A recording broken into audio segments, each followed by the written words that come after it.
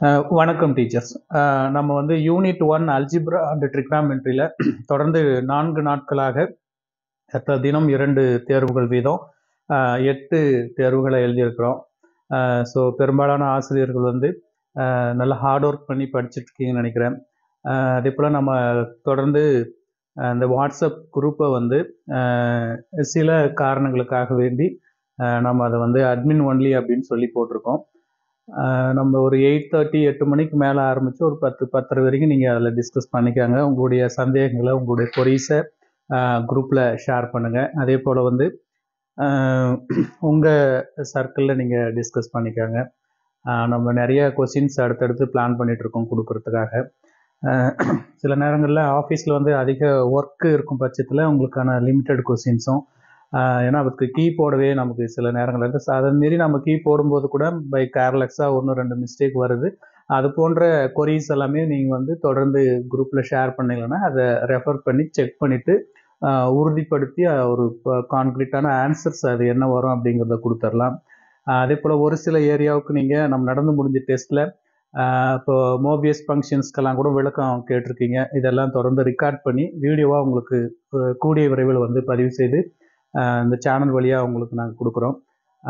அதே நேரத்தில் வந்து அந்த குரூப்பில் வந்து நிறைய நம்ம திரும்ப திரும்ப இப்போ ஏறத்தாழ ஒரு மல்டிபிள் டைம் நம்ம மெசேஜை திரும்ப திரும்ப போடுறதுனால ஒரு 1 or 2 days வந்து ஒரு வாட்ஸ்அப் நம்பரே வந்து வாட்ஸ்அப் நிறுவனத்தால் வந்து முடக்கப்பட்டது. அதுக்கப்புறம் ஒரு ரெக்வஸ்ட் கொடுத்து அந்த பேன் பண்ணதை மறுபடியும் ஒரு 24 hours கழித்து ரிலீஸ் பண்ணோம்.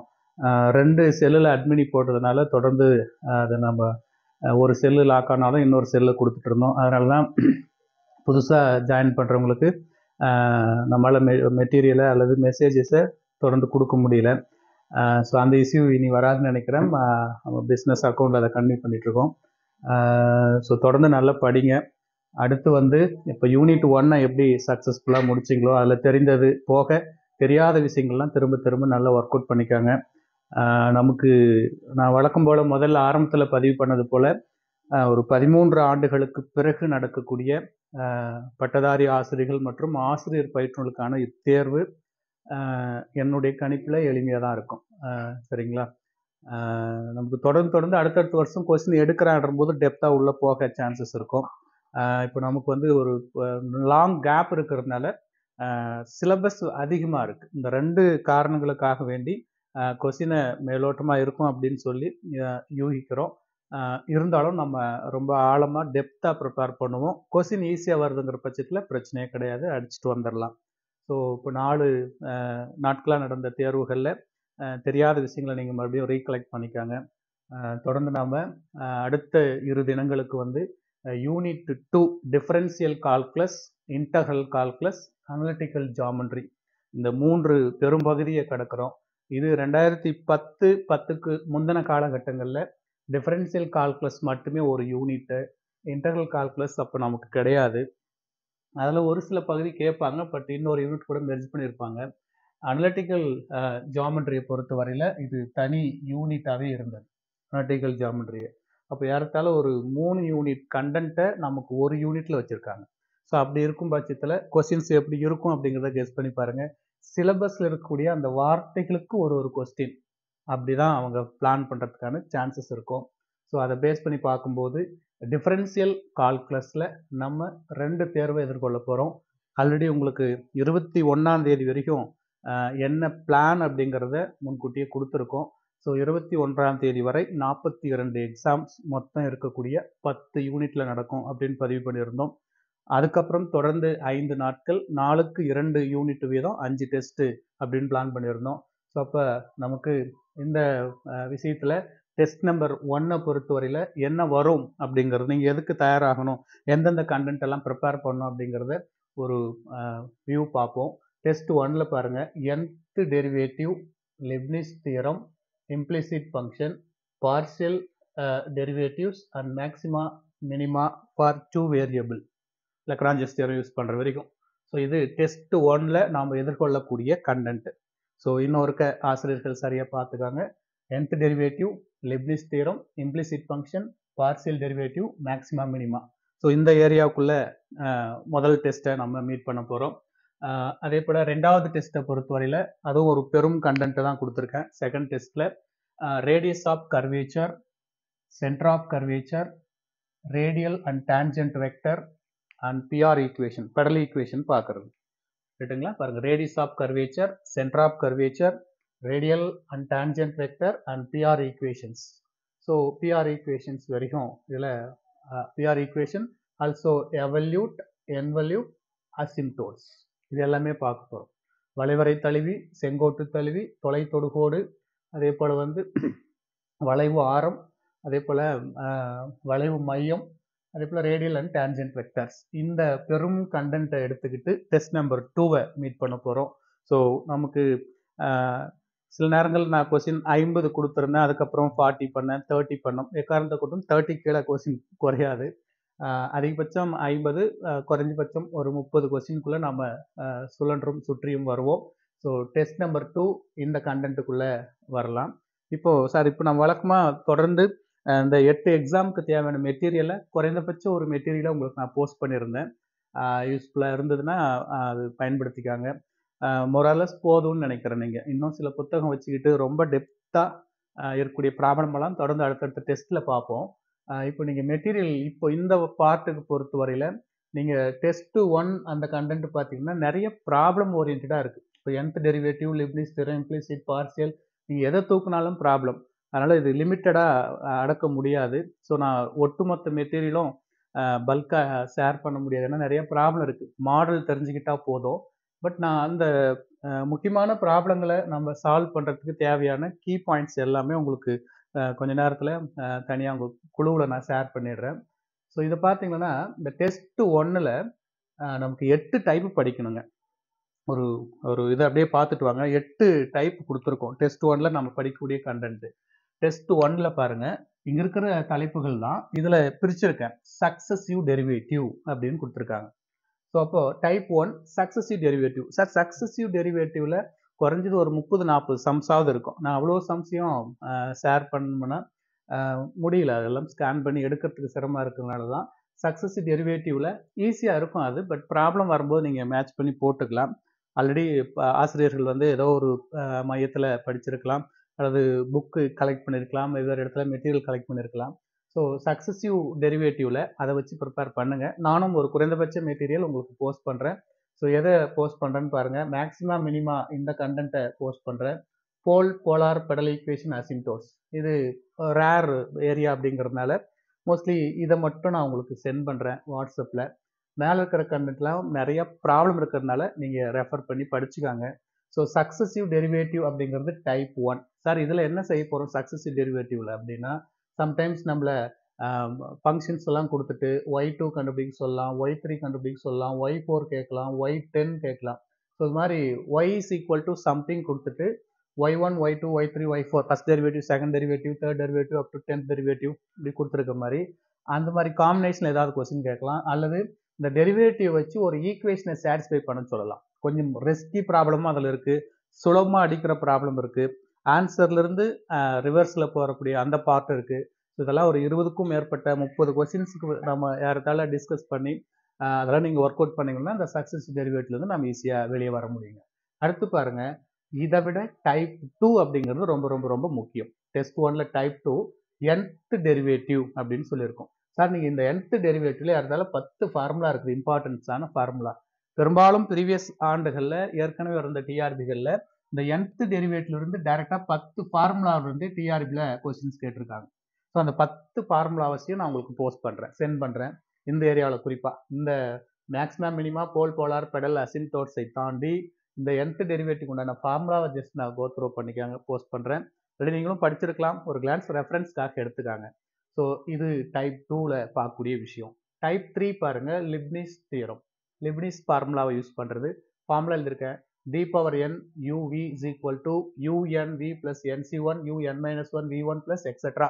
இது வந்து லிப்னிஸ் தியரம். சார், அப்போ இங்கேயே d power unலாம் வந்துருச்சு பாருங்க. unனா nth டெரிவேட்டிவ். அப்போ கட்டாயமாக இந்த மேலே இருக்கிற 10 ஃபார்முலா நமக்கு தேவைப்படும். ஸோ இந்த 10 ஃபார்முலாவையும் பயன்படுத்திக்கணும், லிப்னிஸ் தியரத்தையும் யூஸ் பண்ணணும். 2 ஃபங்க்ஷனாக கொடுத்துருப்பாங்க. ஸோ அப்போ எப்படி கொஸ்டினை சால்வ் பண்ணுறது அப்படின்னு பார்க்குறது தான் டைப் 3ங்க. அடுத்து பார்த்தீங்கன்னா டைப் 4 டோட்டல் டிஃபரன்ஷியல் கோஎஃபிஷியன்ட் அப்படிங்கிறது தான் டைப் 4 ப்ராப்ளம். ஸோ இதுக்கெல்லாம் நீங்கள் ப்ராப்ளம் கலெக்ட் பண்ணிக்கணும் நிறைய. இதுக்கான ஃபார்முலா பாருங்க, du by dt கேட்பாங்க. dou u by dou x into dx by dt plus dou u by dou y into dy by dt. One more function கொடுத்துருந்தாலும் அப்படி extend பண்ணிட்டு போயிட்டே இருக்கலாம். ஸோ இந்த விஷயத்தை சால்வ் பண்ணுற மாதிரி இந்த ஃபார்முலாவுக்குள்ளே போகிற மாதிரி நமக்கு கொஸ்டின்ஸ் கேட்பாங்க. ஸோ இது டைப் 4ல் ஆசிரியர்களாகிய நீங்கள் தொடர்ந்து ப்ராப்ளங்கள் மெட்டீரியலில் அல்லது நீங்கள் வச்சிருக்கிற சோர்ஸில் உங்ககிட்ட இருக்கிற டெக்ஸ்ட்டில் நீங்கள் கோத்ரோ பண்ணிக்காங்க. அடுத்து பாருங்கள் implicit function. Implicit function dy by dx தான் கேட்பாங்க. ஃபங்க்ஷன் கொடுத்துட்டு அதுக்கு ஷார்ட்கட் ஃபார்முலா கொடுத்துருக்காங்க பாருங்க, minus FX by FY, minus FX by FY. Sir இதுலேயும் டிஆர்பியில் விடாமல் கேள்விகள் கேட்டே வந்திருக்காங்க. இதில் ஒரு 2 ரெஸ்கி ப்ராப்ளம் இருக்குது, பார்த்து வச்சுக்காங்க.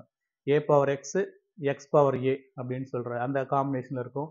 அந்த 2 ப்ராப்ளத்தை நீங்கள் சால்வ் பண்ண கற்றுக்கிட்டீங்கன்னா அந்த 2லேருந்து ஒரு கேள்வி கேட்கலாம். தொடர்ந்து பல்வேறு ஆண்டுகளில் டிஆர்பிகளில் திரும்ப அந்த ஏரியா இம்ப்ளிசிட் அப்படின்னா அந்த 2ல் ஒரு கொஸ்டின் கேட்குற மாதிரி அந்த கொஸ்டின் பேப்பரில் இருக்குங்க. ஸோ அதனால் டைப் 5 இம்ப்ளிசிட் ஃபங்க்ஷனுக்கான ப்ராப்ளங்களை தேடி கலெக்ட் பண்ணி குறைஞ்சது மாடலுக்கு 10 கொஸ்டின் 20 கொஸ்டின் நீங்கள் எடுத்து ஒர்க் அவுட் பண்ணி போட்டு பாருங்கள். டைப் 6 பாருங்க, partial differentiation, that is Euler தியரத்தை பயன்படுத்தி போடக்கூடிய questions. Partial differentiation X to you by to X plus Y to you by to Y is equal to NU அப்படிங்கிற அந்த ஃபார்முலாவை சம்டைம்ஸ் யூஸ் பண்ணுவோம். ஸோ இதுதான் அடுத்து வரக்கூடிய டைப் 6. இதுலேயும் மேக்ஸிமம் நம்ம பெரும்பாலும் ஆசிரியர் தேர்வு வாரியத்தால் கேட்கப்பட்ட வினாக்கள் அமைஞ்சிருக்குங்க. அடுத்து டைப் 7 பார்த்தீங்கன்னா partial derivative of a functions of 2 function. Partial derivative of a function of 2 function. பாருங்க, f of u, v அப்படின்னு 2 ஃபங்க்ஷன் கொடுத்துட்டு uங்கிற function f1 of x, y னும் vங்கிற function f2 of x, y னு கொடுத்துட்டு what is dou f by dou x and dou f by dou y அப்படின்னு கேட்கலாம். அப்போ dou f by dou x கான formula dou f by dou u into dou u by dou x plus dou f by dou v plus dou v by dou x. அடுத்தது பாருங்க, to F by to ஒய்க்கான formula அப்படியே மாறுது. X இருக்க வேண்டிய இடத்துக்கு Y போட்டு alter பண்ணுறோம். So அப்போ இதில் நமக்கு கொஸ்டினில் யூ கொடுக்கலாம், வி கொடுத்துருவாங்க, எக்ஸ் கொடுத்துருவாங்க, ஒய் கொடுத்துருவாங்க, அல்லது ஏதாச்சும் 2 ஃபங்க்ஷன் கொடுத்துருக்கலாம். கொடுத்துட்டு இந்த காம்பினேஷனில் கொஸ்டின் இங்கேயும் டிஆர்பியில் கேள்விகள் கேட்கப்பட்டிருக்காங்க. X is equal to R cos theta and Y is equal to R sine theta. அந்த காம்பினேஷன் கொஸ்டின்ஸ் நமக்கு டிஆர்பியில் கேட்கப்பட்ட ப்ரீவியஸ் ஆண்டுக்கான வினா. இந்த மாடல்லையும் அவங்க கொஸ்டினை கேட்டிருக்காங்க. சார் அடுத்து பாருங்க, type 8ங்கிறது total differentiation du by dt கண்டுபிடிக்கிறது தான். லைக் இங்கே பாருங்க, கோஎஃபிஷியன்ட்ல கொடுத்த டைப் 4 மெத்தட்லேயே இதுவும் வரும்.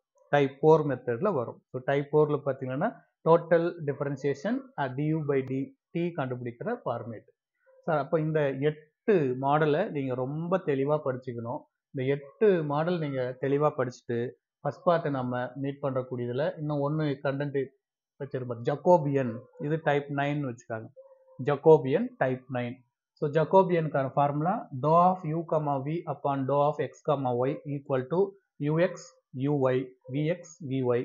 நான் எக்ஸ் ஒய் 2 இது வேரியபிள் கொடுத்துருக்கேன். இது 3 வேரியபிள், 4 வேரியபிள், n வேரியபிள் வரையும் கொண்டு போகலாம். இது போக ஜக்கோபியன்ஸ்லேயே ஒரு 10 ப்ராப்ளத்துக்கு மேலே ஃபேமஸான ப்ராப்ளம்ஸ்லாம் இருக்குது. அதை கலெக்ட் பண்ணி ப்ரிப்பேர் பண்ணுங்கள். ப்ராப்பர்ட்டிஸ் ஆஃப் எ ஜக்கோபியன்ஸ் ஒரு 3-4 ப்ராப்பர்ட்டிஸ் தான் இருக்கும் குறைஞ்சபட்சம். ஸோ அந்த ப்ராப்பர்ட்டிஸ் எல்லாம் தேடி கலெக்ட் பண்ணி படிங்க. ஃபார் எக்ஸாம்பிளுக்கு ஜே டேஸ் என்னவாக இருக்கும், அதே போல் to you by to X, to X by to Y into to of X comma Y by to of you comma வினா கிராஸாக கேன்சல் ஆகிட்டு ஆன்சர் 1 வரும். ஜே டேஸ் என்ன வரும், இது போன்ற ப்ராப்ளம்ஸ் எல்லாம் ப்ராப்பர்ட்டிஸ் எல்லாத்தையும் கலெக்ட் பண்ணி வாசிங்க. ஸோ இப்போ நம்ம ஒரு கன்க்ளூஷனுக்கு வரலாம்.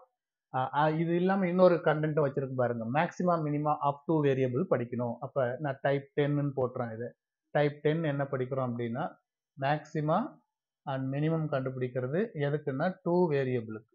நம்ம +2ல் பார்த்துருப்போம், y is equal to f of x அப்படின்னு கொடுத்துருப்பாங்க. ஸோ இதுலேருந்து சேடல் பாயிண்ட்டை கண்டுபிடிச்சிருப்போம், dy by dx கால்குலேட் பண்ணியிருப்போம். அதை ஈக்குவல் டு 0ன்னு வச்சோம்னா எக்ஸுக்கு சம்திங் a, b ஏதாவது வேல்யூ கிடைக்கலாம். அதுக்கப்புறம் D square Y by dx square கண்டுபிடிச்சிருப்போம். இங்கே கண்டுபிடிச்ச அந்த சேடல் பாயிண்ட்டை தூக்கி இதில் சப்ஸ்டிட் பண்ணும்போது லெஸ் தென் வந்ததுன்னா மேக்ஸிமம் அப்படின்னும், கிரேட்டர் தென் டேலி ஆச்சுன்னா மினிமம் இருக்குது அப்படின்னு சொல்லியிருப்போம். ஸோ லெஸ்ஸுக்கு மேக்ஸிமம், கிரேட்டுக்கு மினிமம் வேல்யூ இருக்குது அப்படின்னு சொல்லிட்டு அதுக்கு காரணமான பாயிண்ட்டை கொண்டு போயிட்டு மறுபடியும் கொஸ்டினில் சப்மிட் பண்ணியிருக்கோம். இது ஒரு டைப் நம்ம ப்ளஸ் டூவில் பார்த்துருப்போம். இப்போ என்ன கொடுத்துருக்காங்கன்னா maximum minimum for 2 variable RT minus S square less than 0வா greater than 0வா அந்த பார்ட்டை வச்சு கேள்விகள் கேட்பாங்க. ஸோ இதுதான் 10 மாடலுங்க. மொத்தம் நம்ம பார்க்கக்கூடியது இந்த 9 மெத்தடை தெளிவாக பார்த்துக்காங்க. அதில் ஃபஸ்ட்டு 8 மெத்தடை டைப்பை பொறுத்தவரையில் தனி பகுதி. இந்த ஜக்கோபியன் மட்டும் அது ஒரு தனி பகுதிங்க. நீங்கள் இப்போ இந்த ஜக்கோபியன் பார்த்தீங்கன்னா ஒரு கொஸ்டின் கட்டாயமாக இருக்கும். மேக்ஸிமம் மினிமால ஒரு கொஸ்டின் கட்டாயமாக இருக்கும். உங்களுக்கு இந்த பக்கம் எழுதியிருக்கிறதுல டைப் 9ம் டைப் 10ம் நம்பி வாசிச்சுட்டு போகலாம். அதுவும் கூட இதில் நேரடியாக ரிசல்ட்டாகவே இருக்கலாம். அதாவது அதுக்கான ரூல்ஸ் மட்டுமே படித்தா போதும், கொஸ்டின் மாட்டுவதற்கான சான்சஸ் இருக்குது. ப்ராப்பர்ட்டிஸ் ஜக்கோபியனை பொறுத்தவரை ப்ராப்பர்ட்டிஸும் படிக்கணும், உண்டான ப்ராப்ளமும் படிச்சுட்டு போகணும். ஸோ இது ரெண்டும் படிச்சிங்கன்னா டிஆர்பிக்கே 2 கொஸ்டின் வரும். இந்த பக்கம் இருக்கிறது எல்லாமே நீங்கள் ரீட் பண்ணிட்டு போனீங்கன்னா ஒரு 4 கொஸ்டின் நம்ம கவர் பண்ண முடியும். அப்போ ஒட்டுமொத்தமாக டெஸ்ட் 1ல் நம்ம எதிர்பார்க்க பாருங்க, நான் போட்டிருக்கேன் ஒரு அப்ஸ்ட்ராக்ட் போட்டிருக்கேன் பாருங்க. டிஃபரன்ஷியல் கால்குலஸை பொறுத்தவரையில் நீங்கள் ஒரு அதிகபட்சம் 6 கொஸ்டின் டிஆர்பி வருவதற்கான சான்சஸ் இருக்குது. இன்டெக்ரல் கால்குலஸில் ஒரு 4 கொஸ்டின், அனலிட்டிக்கல் ஜியாமெட்ரியில் ஒரு 5 கொஸ்டின் எதிர்பார்க்கலாம். ஸோ ஒட்டுமொத்தமாக குறைந்தபட்ச 15 மார்க்கை இப்படி நான் டேலி பண்ணியிருக்கேன். அப்படி பார்க்கும்போது கட்டாயமாக ஜக்கோபியனில் 1, மேக்ஸிமம் மினிமாவில் 1, இங்கே போட்டிருக்கிற மெத்தட்ஸ்ல எல்லாம் பாருங்க அதிகப்படியாக அதில் நமக்கு டைப் 2ல் கண்டிப்பாக கேள்வி வரும். டைப் 2ல் அதுக்கப்புறம் வரும்போது இம்ப்ளிசிட்டில் ஷூராக கேள்வி வரும் அப்படின்னு சொல்லிடலாம். மற்றதெல்லாம் நீங்கள் செலக்டட் தான், ரைட்டுங்களா? சம்டைம்ஸ் பாருங்க இந்த சக்சஸிவ்லையும் கேள்வி வரதுக்கான சான்சஸ் இருக்கு, லிப்னிஸில் கேள்வி வரதுக்கான சான்சஸ் இருக்கு, ஜக்கோபியன்ல கண்டிப்பாக அவங்க எடுத்து தான் ஆகணும், மேக்ஸிமம் மினிமாவில் எடுத்தாகணும். நான் பாருங்க உறுதியாக சில ஏரியாவை முடிவு பண்ணிட்டேன். 1, 2, 3, 4, 5, 6 கொஸ்டின் கிளியராக கொண்டு வந்திருக்கேன். மற்றதெல்லாம் ஏதாவது 1, 2 அப்படி இடம் மாதிரி வரலாம். நீங்கள் கொஸ்டின் பேப்பர் வந்த பிறகு ரியலைஸ் பண்ணுவீங்க இந்த சர்க்கிள் தான் கொஸ்டின் வந்திருக்கா அப்படிங்கிறத நீங்கள் பேப்பர் பார்த்துட்டு முடிவு பண்ணுங்க. அதனால தெளிவான பிளானோட உள்ள இறங்குங்க. ஸோ இதுதாங்க நம்ம டெஸ்ட் 1ல் மீட் பண்ணக்கூடிய ஒரு ப்ரீவியூ. அதுக்கு என்ன பண்ணலாம், எப்படி படிக்கலாம் அப்படின்றதுக்கான ஒரு ஐடியாவை நான் இங்கே ஷேர் பண்ணியிருக்கேன். இப்போ உங்களுக்கு விரைவில் நான் வந்து இந்த மேக்ஸிமம் மினிமாவுக்கு உண்டான content plus polar pedal equation asymptotes அடுத்த பகுதி வருது பாருங்கள், டெஸ்ட் 2, ஓகேங்களா? இதுக்குண்டான கண்டென்ட்டு. ஸோ இது எல்லாமே தொடர்ந்து நம்ம இந்த டெஸ்ட்டுக்கு உண்டான விஷயங்களை தனியாக எடுத்து டிஸ்கஸ் பண்ணுவோம். முக்கியமான விஷயங்கள் இந்த இடத்துல இருக்குது. அதே மாதிரி பாருங்கள் இந்த 6 கொஸ்டின் சொல்லியிருக்கேன். இந்த பகுதியிலேயே 6, 1, 2, 3, 4, 5, 6 கொஸ்டின் வந்துட்டோம். ஸோ அப்படி பார்க்கும்போது இங்கே ஒரு பெரிய ஏரியாவே இருக்குது. சார் அதில் கேள்வி கேட்க மாட்டாங்களா?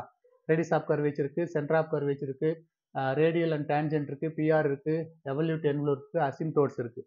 சார் அங்கேயும் நமக்கு கேள்வி வரதான் செய்யும், ரைட்டுங்களா? எப்போ அப்படின்னா ஸோ இந்த ஏரியாவெல்லாம் நமக்கு தனிப்பட்ட முறையில் டிஆர்பியாக இருந்தபோது இதில் அவங்க கேள்வி இல்லாமல் போனதே கிடையாது, எடுத்திருந்தாங்க. ஸோ அப்போ என்ன பண்ண போகிறாங்க, இந்த 4, இந்த 5ல் ஏதாச்சும் மாற்றங்கள் நிகழும், கண்டிப்பாக நிகழும். நான் இதே ஃபார்மேட்டில் வந்துடணும்னு சொல்ல முடியாது.